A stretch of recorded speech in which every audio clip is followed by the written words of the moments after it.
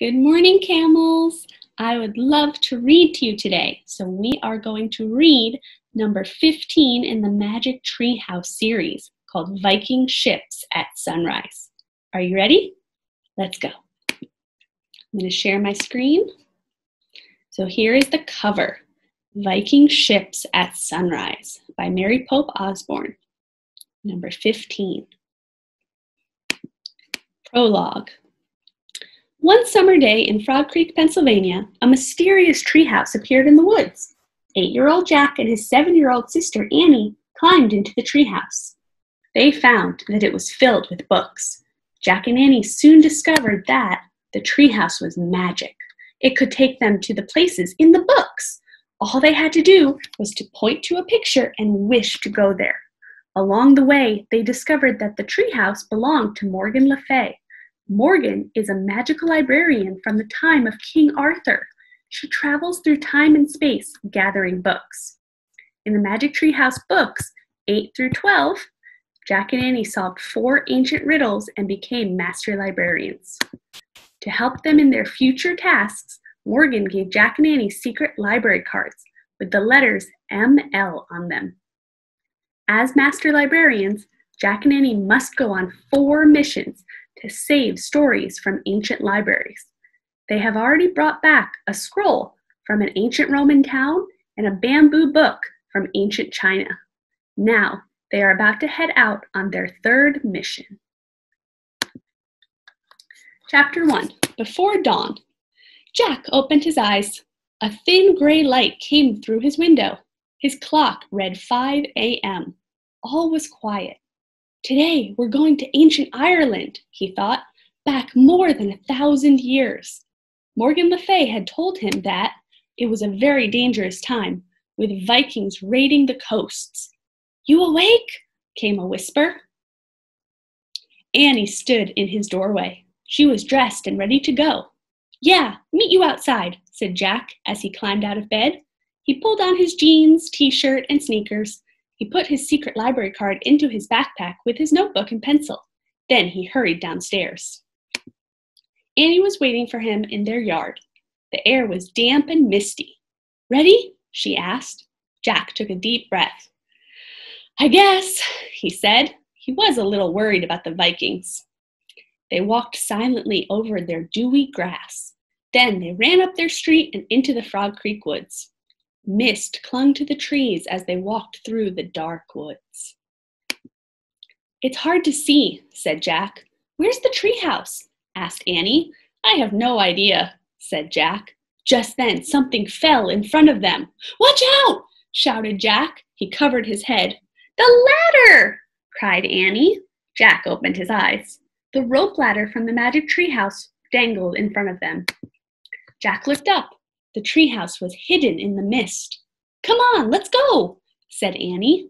She grabbed the ladder and started up. Jack followed. They climbed through the wet air and into the treehouse. "Hello," said Morgan. "I'm glad to see you."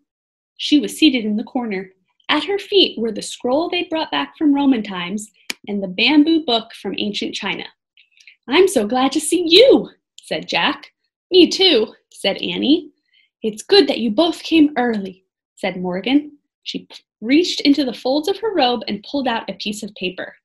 "Here's the ancient story you must find today," she said. Morgan handed the paper to Jack. On it were the words, Serpis Magna. The mysterious writing reminded Jack of the writing from their trip to the Roman town of Pompeii. "That looks like Latin," he said. "Very good," said Morgan. "It is Latin." "But I thought they spoke Latin in ancient Rome," said Annie. "Aren't we going to Ireland?" "You are," said Morgan. "But during the Dark Ages in Europe, educated people wrote in Latin." "The Dark Ages?" said Jack. "Yes," said Morgan. "The time after the fall of the Roman Empire." "Why is it called dark?" said Jack. "It was a difficult time," said Morgan. "People had to work very hard just to feed and clothe themselves. There was not a lot of time for playing, learning, or making art and music." Morgan pulled a book from her robe. "Your research," she said. handing it to Annie. The title read, Ireland Long Ago. Remember, said Morgan, your research book will guide you, but in your darkest hour, only the ancient story can save us, Jack and Annie said together.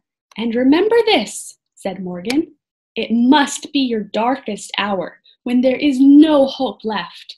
If you ask for help too soon, it will not come. And then we have to find the story first, said Annie. That is true, said Morgan. Do you have your secret library cards? Jack and Annie nodded. Show them to the wisest person you meet, said Morgan. Don't worry, said Annie. I think we're ready now. Annie pointed at the cover of the Ireland book. I wish we could go there, she said. She gave Morgan a little wave. See you soon. Good luck, said Morgan. The wind started to blow. The treehouse started to spin. It spun faster and faster. Then everything was still, absolutely still. Chapter 2, The Steep Climb. Jack opened his eyes. The light was still gray, but the air was even damper and colder than in Frog Creek. Wow, I'm in a long dress, said Annie. It's scratchy. Hey, I've got a little purse in my belt. It has my library card in it. Jack looked down at his own clothes. He was wearing a shirt and trousers made of heavy wool. He also wore leather slippers, and in place of his backpack was a leather bag. Wow, said Annie, looking out the window. This really looks like the Dark Ages. Jack looked out too. He couldn't see anything through the mist. Just like the mist back in Frog Creek Woods. It's just because the sun's not up yet, he said. I'd better check the book. Annie handed the Ireland book to Jack. He opened it and read aloud. The early Middle Ages were once known as the Dark Ages because learning and culture nearly vanished throughout Europe. Scholars today praise the brave Irish monks who helped keep Western civilization alive. What do civilization and monks mean? Asked Annie. I think civilization is when people have books and art and good manners, said Jack. Monks are religious people who spend their time praying and reading and helping people. Well, I don't see any civilization or monks out there, said Annie, pointing at the mist. Jack pulled out his notebook. He wrote, Brave Monks in Ireland. Then he looked at Annie. If we find civilization, I think we'll find the lost story, he said. Let's go, said Annie. She lifted her skirt and climbed out the window. Jack read more in the Ireland book. The monks copied the ancient writings of the Western world. Before printing was invented, all books had to be written and copied by hand. All books. Hey, we're on a cliff, Annie called from outside, above the ocean. Be careful, said Jack. He stuffed the Ireland book and his notebook into his leather bag. Then he climbed out the window. Annie was peering over the edge. Jack looked too. There was a rocky shore 20 feet below. Waves slapped against the rocks. Seagulls swooped and glided above the sea. It doesn't look like there's any civilization down there, said Jack. Maybe we should climb those, said Annie. She pointed to steep steps cut into the cliff. Jack looked up. The cliff also rose above them in the mist. We better wait till the sun comes up, he said. Let's just go super slow, said Annie. She started up the stone steps. Wait, Annie, said Jack. They might be slippery. Whoa, she said, almost falling backward. I tripped on my darn dress. I told you to wait, Jack said. It's too dangerous. Just then, something fell from above. Hey, just like in Frog Creek Woods. Watch it, said Jack. He put his hands over his head. Hey, it's a rope, said Annie. Jack saw a thick rope dangling down the stairs. Where'd this come from? He asked. It's like when Morgan dropped the ladder to us, said Annie. I bet someone's trying to help us. See? Annie made the connection. Yeah, but who? Said Jack. Let's find out, said Annie. She grabbed the rope. I'll use it first. Once I'm at the top, you can come after me. Okay, but hurry, he said, and be very careful. Jack waited as Annie started climbing up the steps. We'll have a look at the picture.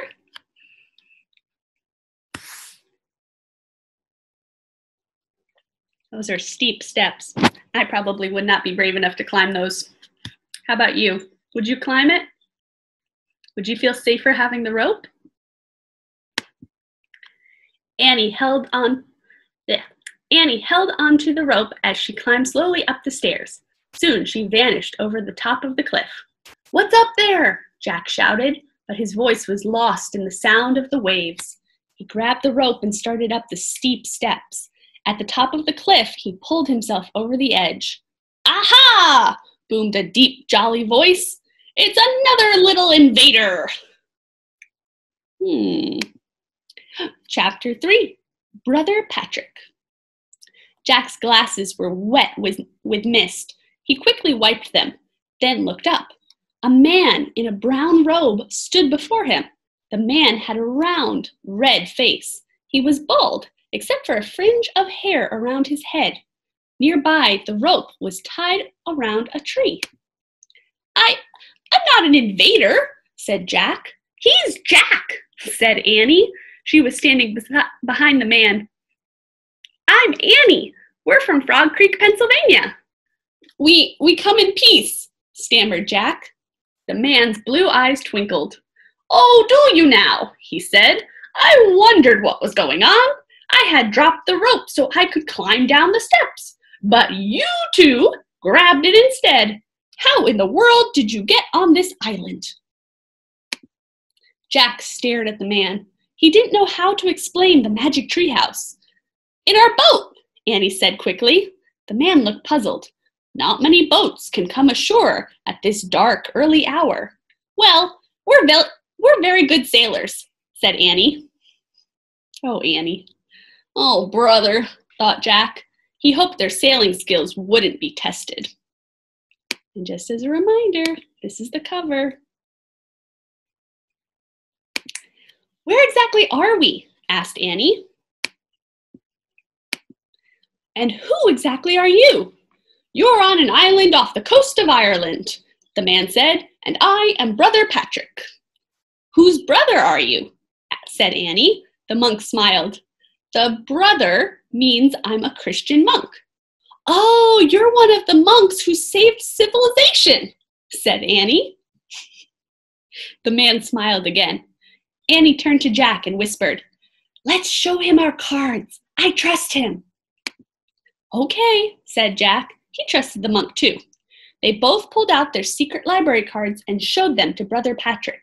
The M's and L's for Master Librarian shined in the gray light. The monk looked at them and bowed his head. Welcome, my friends, he said. Thank you, said Jack and Annie. And there's Brother Patrick and Jack and Annie showing their Master Librarian cards. Is that how you were picturing him in your head when you were visualizing the story?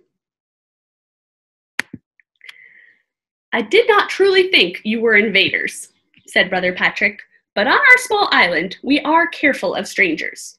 Why? Said Annie. There are terrible stories about Viking raiders, he said. When we see their serpent ships, we must hide or be taken as slaves. Serpent ships? Said Jack. Just another reminder. Serpent ships. The prows of their ships are often carved in the shape of a serpent's head, said Brother Patrick. I am afraid it stands for their fierce, cold-blooded ways. Jack looked at the misty gray sea. Do not worry, said Brother Patrick. They cannot land safely on this island before daylight. They're not as good sailors as some people. He winked at Annie. Too bad for them, she said cheerfully. But tell me, why have you come here? Asked Brother Patrick. Oh, said Jack, I almost forgot. He pulled Morgan's paper from his leather bag. He showed the Latin words to the monk. Serpentis Magna.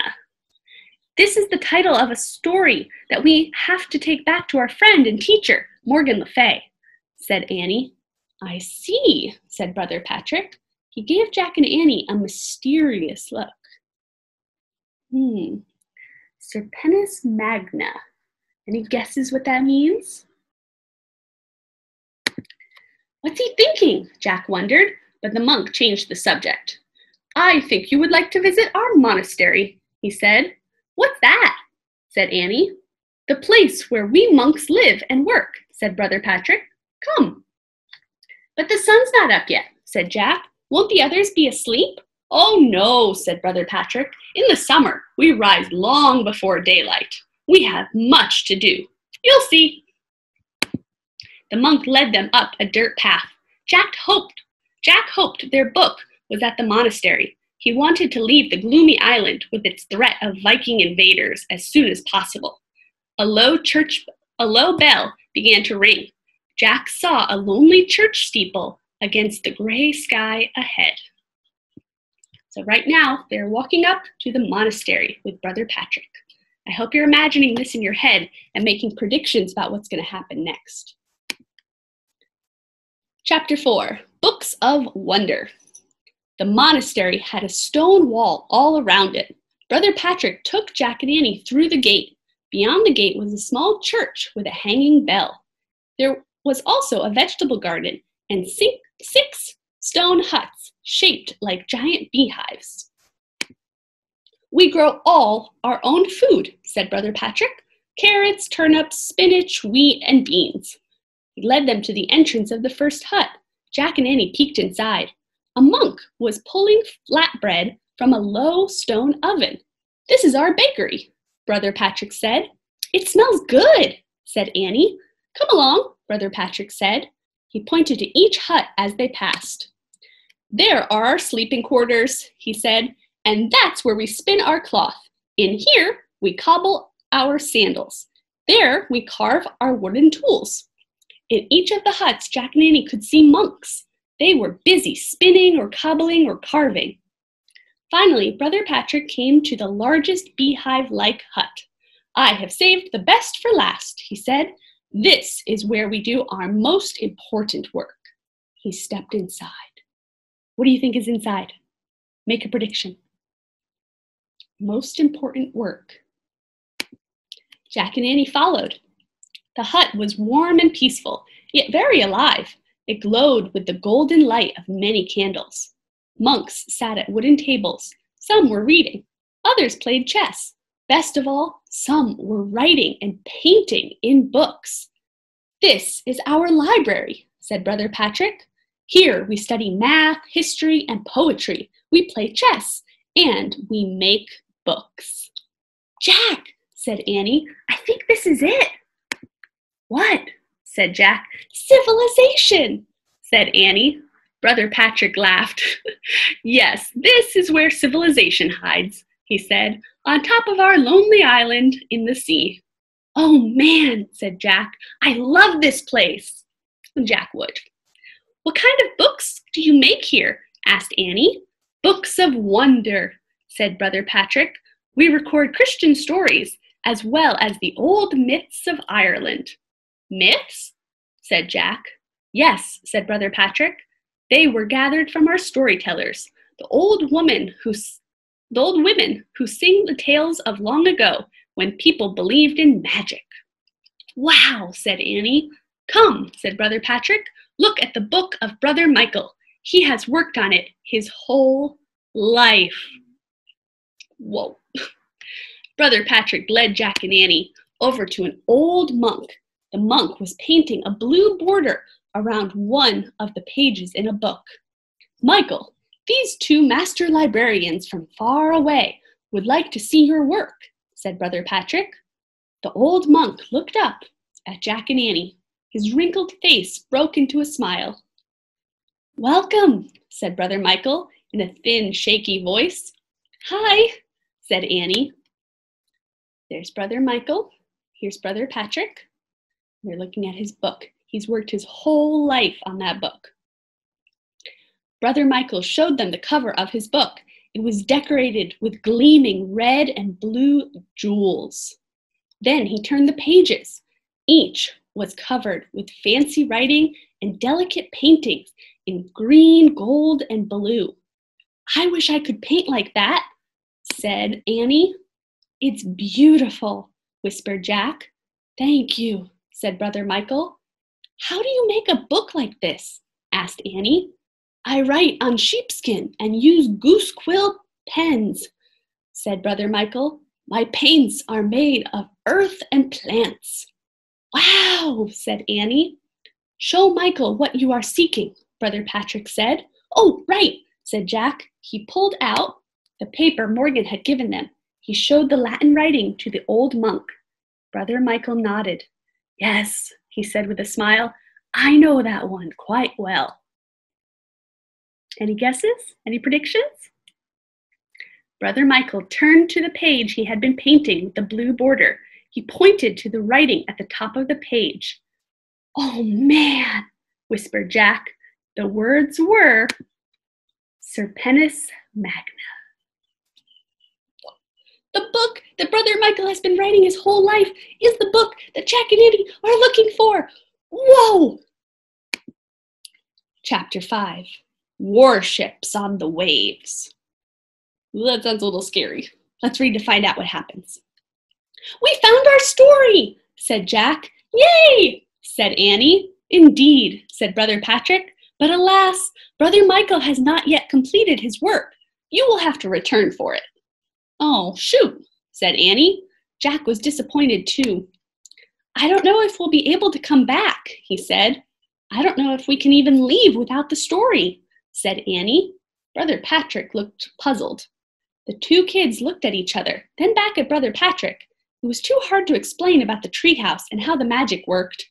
Jack shrugged. "We'll just have to try," he said. Outside, the church bell began ringing. "It is time now for our sunrise prayers," said Brother Patrick. "Will you join us?" "Thanks, but we better try to go home now," said Jack. Brother Patrick nodded and led them into the garden. When he opened the gate, they stopped. The horizon glowed pink and purple. The sun had started to rise. No one spoke as the great fiery ball rose slowly over the ocean. What is the great big fiery ball? Ah, the sun. Finally, Brother Patrick broke the silence. "Shine, O light of the sun," he said softly, "on this day filled with wonder." "That's beautiful," said Annie. Jack smiled. He agreed. Brother Patrick turned to them. "It is such sights as this that inspire our bookmaking," he said. "Now go, and may God be with you on your voyage home." "Thanks," said Jack and Annie. "Do you need me to guide you to your boat?" he asked. "I don't think so," said Jack. "Follow the path to the top of the cliff," said Brother Patrick. "Then use my rope to help you down the steps." "Okay," said Annie. "Bye," and she went through the gate. Jack wanted to go home, but he hated leaving the monastery. It was filled with people doing his favorite things, reading and learning. Me too. "I really like it here," he said to Brother Patrick. "I'm glad, but you must go now while the weather is with you," he said. Said the monk. "Everything can change in an instant." Dun, dun, dun. Now, that is in italics, which means it's very important right now in the story. Everything can change in an instant. Then Brother Patrick turned and went into the church. Jack hurried out the gate. Out the gate. Before he went further, he stopped and pulled out his notebook. He quickly made 2 lists. To make a book, sheepskin, goose quill, paints. To make paint, earth, plants. "Come on," Annie called from the top of the steps. "Coming," Jack called. He put away his notebook and ran along the dirt path to the edge of the cliff. Overhead, flocks of gulls circled in the purple sky. Their cries sounded like screams. "What's wrong with them?" Jack said. "Maybe they always do this at sunrise," said Annie. "Let me go first." Clutching the rope, she started down the steps. Jack grabbed the rope and started down. The birds' cries went on. They worried him. They sounded like warnings. Connection to Pompeii? Maybe. Jack reached the rocky ledge and let go of the rope. "Let's go," Annie called from the treehouse. Jack looked at the horizon one last time. His heart nearly stopped. A ship was outlined against the sky. Behind it, he saw two smaller ships. As the ships came into view, their bright sails were filled with wind and their serpent prows blazed in the new sunlight. "Uh-oh. Oh no," Jack whispered. "Vikings." This is where it gets really good. Let's keep reading. Chapter 6. The Vikings are coming. "Annie!" Jack cried. "Vikings!" Annie looked out the treehouse window. "Vikings? They're headed straight for the island," said Jack. He turned back to the stone steps. "Where are you going?" cried Annie. "To warn the monks," Jack said. "I'll come too," cried Annie. She scrambled out of the treehouse. Oh, that is a scary picture. The 3 Viking ships coming straight to the island. "Hurry," said Jack. He didn't even use the rope. He pulled himself up the steep steps with his hands. As Jack and Annie climbed up the face of the cliff, clouds began to cover the sun. When they reached the top, a fog had almost hidden the serpent ships. "Run!" cried Annie. The fog blanketed the whole island. Jack and Annie could barely see the path to the monastery. When they arrived at the gate, the misty white world was silent. "Vikings!" Jack cried. "Vikings! The monks are still in church," said Annie. She yanked the bell rope. Dong! Dong! Jack and Annie watched as Brother Patrick and the other monks ran out of the church. "The Vikings are coming!" Jack shouted. Brother Patrick's rosy face turned white. "Make haste," he said to the other monks. "Gather the books and hide." The monks ran into the library. Brother Patrick turned to Jack and Annie.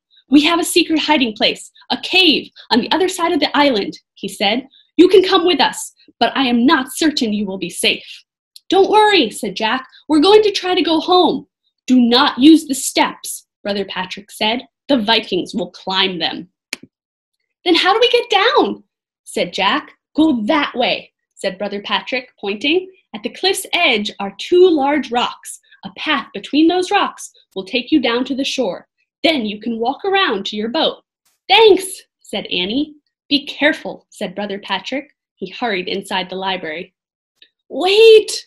came a thin voice as Jack and Annie turned to run. It was Brother Michael. He hobbled over to them, holding out his book of Irish tales. "Take it," he said. "Are you sure?" Jack asked. He knew it was Brother Michael's life's work. "Please," said Brother Michael. "It is better that the world should have some of it than none of it at all, just in case." "We'll take good care of it," said Jack. He gently placed the jeweled book in his leather bag. "Good luck," said Annie. Jack and Annie waved goodbye to the old man. Then they raced to the rocks that Brother Patrick had told them about. But remember, they don't need to go down to the shore. They need to get back to the treehouse.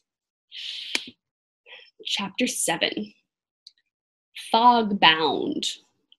At the rocks, the seagulls still screeched.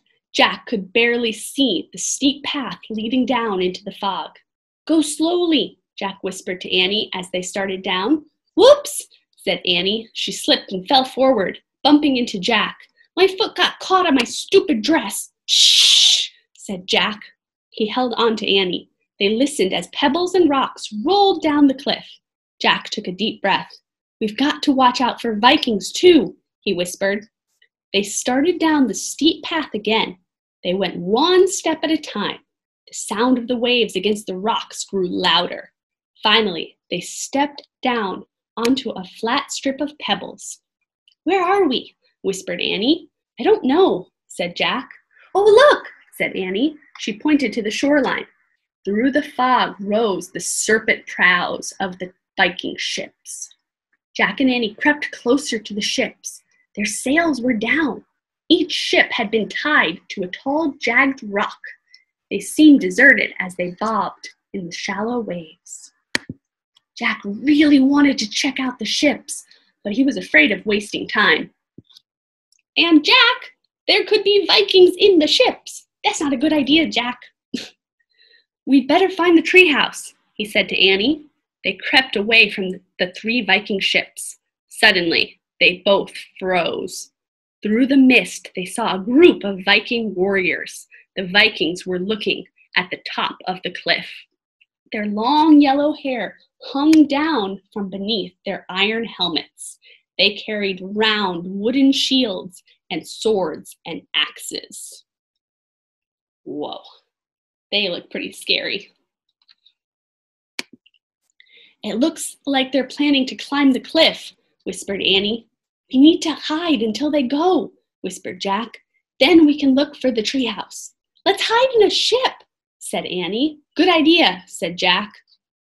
Is that a good idea? Would you hide in the ship that came with the Vikings?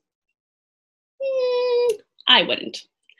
They crept back to where the ships were tied. Jack was happy to see that the sides of the smallest ship were very low. They would easily be able to climb over them. Now remember, the cover. You go first, said Annie. Jack waded through the shallow water. It was cold. He reached the ship and grabbed one side. He pushed himself up and onto the ship's deck. The ship jerked forward. Jack looked at the shore. It was now 30 feet away. The ship's anchoring rope was pulled tight. The serpent's prow bobbed up and down with the waves. So they're starting to drift out to sea, and the rope that's attaching them is pulled tight. But I don't know if it's going to last. The fog and the movement of the ship made Jack feel as if he was in a dream. For a moment, he forgot to be scared of the Vikings. This is so cool, he called. Come on, Annie. Annie started to wade out to the ship. Suddenly, she disappeared. Annie, called Jack. Her head popped up out of the water. She splashed with her arms. It's deep, she gasped. My dress is too heavy. Uh-oh, this is a problem. Use the rope, called Jack, like when we climbed the stairs. Annie grabbed the rope that stretched from ship to shore. It held her weight as she began inching along it. Hold on tight, cried Jack. I am, gasped Annie. She kept going, hand over hand along the rope toward the ship. When Annie got close to the ship, Jack reached out to help her. As he pulled her in, the side of the ship dipped down, and then the rope went slack, which means it was like this, and now it's and the Viking ship slid out to sea. Chapter 8, Lost at Sea. Annie fell to the deck of the ship. Jack pulled the rope out of the water. The end of it was still tied in a loop. What happened? Asked Annie. We're headed out to sea, said Jack. I guess all that pulling lifted the rope off the rock. Annie sat up and looked at the misty whiteness.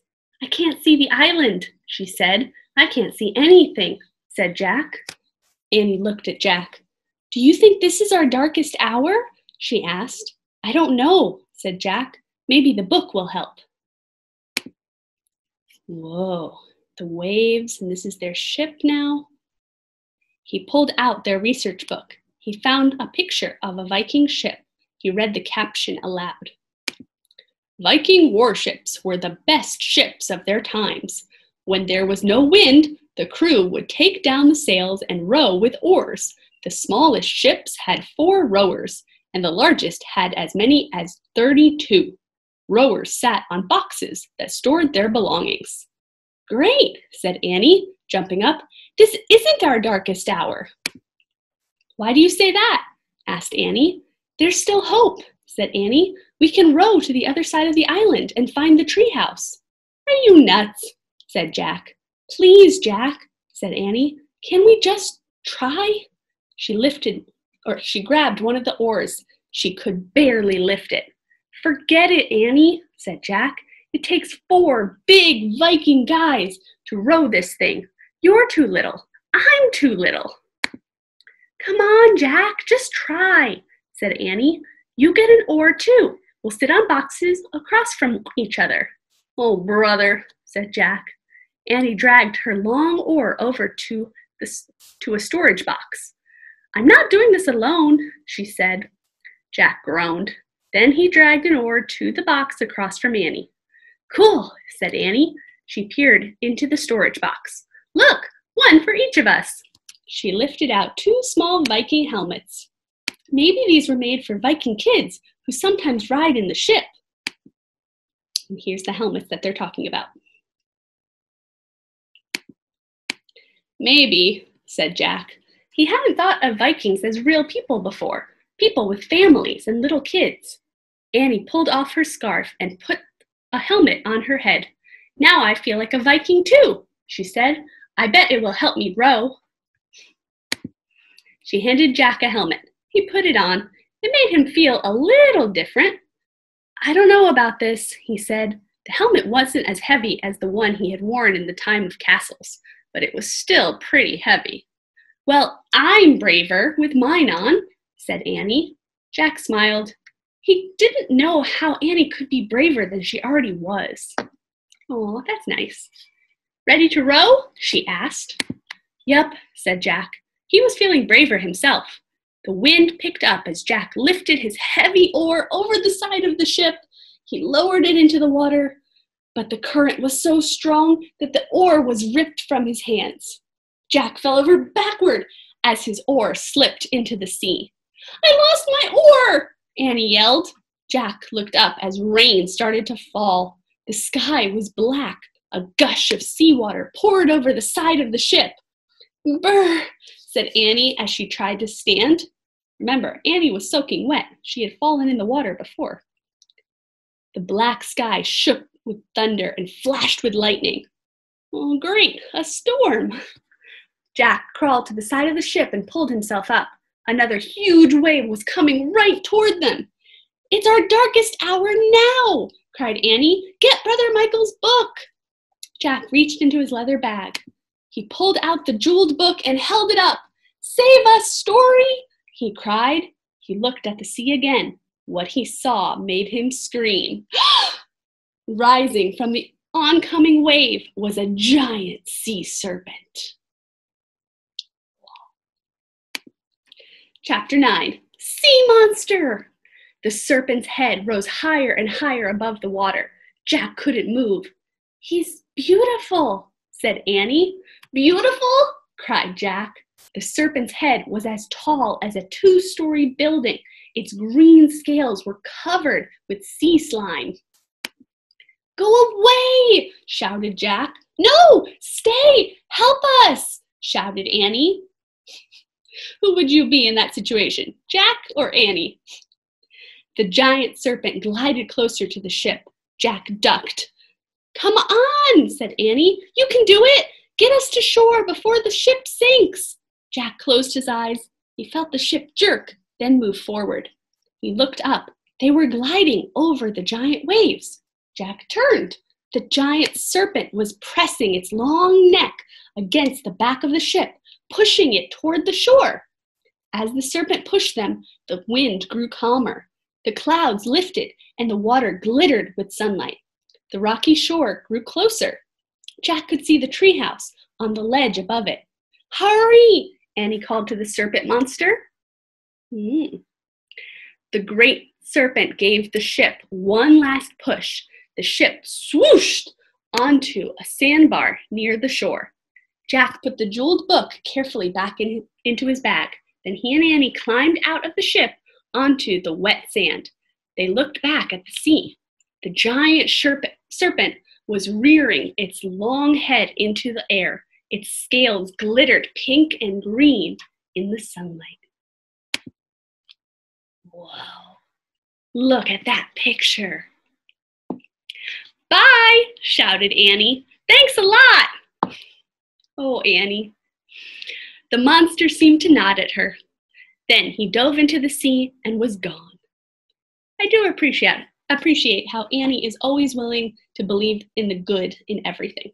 In sea monsters, in monkeys, every animal, every person she meets, she believes that they have good in them. That's a good thing about her. Jack and Annie headed toward the rocks. All of a sudden, Annie gasped. "Uh-oh," she said, pointing to the top of the cliff. 2 Vikings were staring down at them. "To the treehouse!" cried Jack. The Vikings shouted, "Arr!" and started down the steep stairs. Jack and Annie began scrambling up the rocks. They reached the treehouse and climbed inside. Jack grabbed the Pennsylvania book. Annie stuck her head out the window. "Go home! Stop causing trouble!" she yelled to the Vikings, who were almost to the ledge. Jack pointed at the picture of the Frog Creek woods. "I wish we could go there!" Jack shouted. See how it's all one word? Just as the Vikings reached the ledge, the wind started to blow. The treehouse started to spin. It spun faster and faster. Then everything was still, absolutely still. Chapter 10. Sunrise. "Oh, boy, I'm glad to be back in my jeans," said Annie. Jack opened his eyes. He still felt damp, but he was glad to be wearing his jeans again, too. "Welcome home," said Morgan. She was standing in the shadows. "Are you all right?" "Of course," piped Annie. "And we brought back the lost book," said Jack. He reached into his backpack and took out the jeweled book of Brother Michael. He handed it to Morgan. The enchantress sighed. She ran her hand over the sparkling cover. "A great work of art," she said. Morgan then put the book next to the scroll from Roman times and the bamboo book from ancient China. I'm afraid the story you wanted is not all there," said Jack. "Brother Michael didn't get the chance to finish it." Morgan nodded.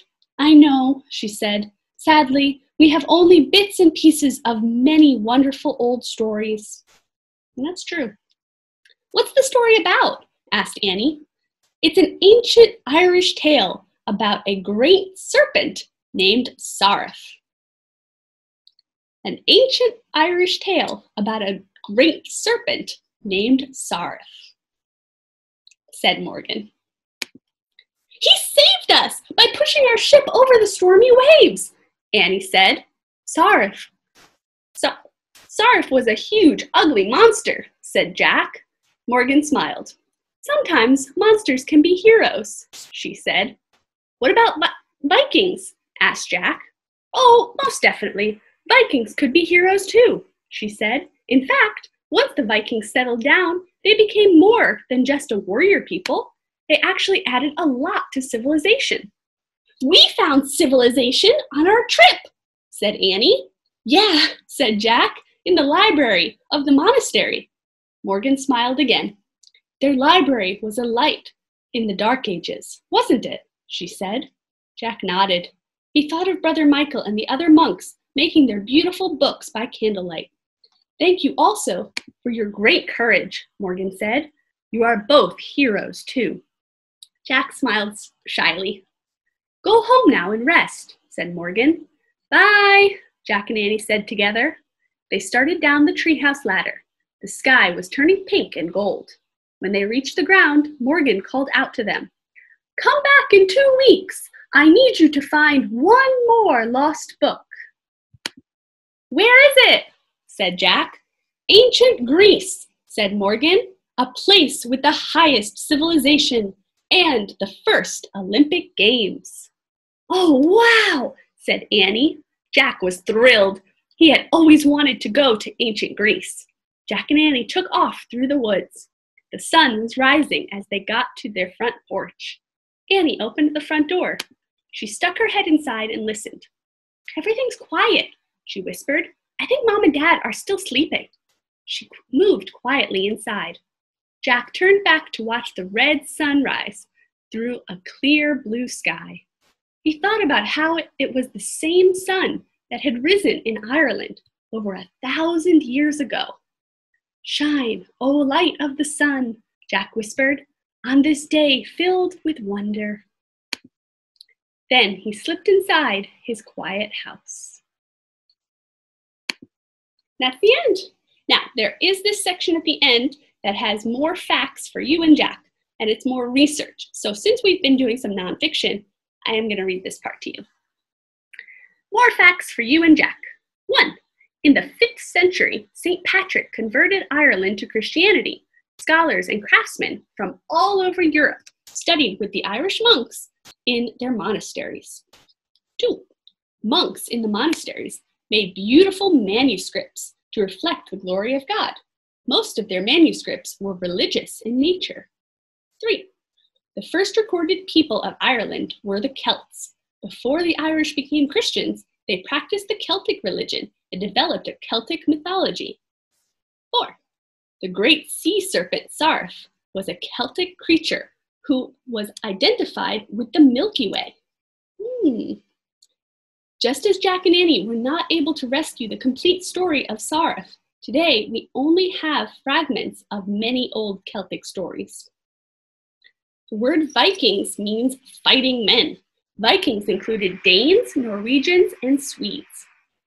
In the 9th century, Viking raiders attacked the coastal villages of England, Scotland, and Ireland, stealing treasure and carrying people off to be slaves. 7. The Vikings were the greatest shipbuilders of their time. The shallowness of their warships allowed them to land on most beaches. 8. The Vikings were settling men as well as fighting men. Eventually, they settled down in Europe and became traders, exchanging goods rather than stealing them. They were also expert craftsmen. And that's it. Now, there are these fact tracker books that give you more nonfiction information about the Vikings. And as you know, you can also go to the Magic Tree House Kids website to do some of the adventures with Jack and Annie. All right, thank you for reading with me today. I hope you enjoyed this book, and I hope you continue reading. Have fun, guys. Bye, I love you.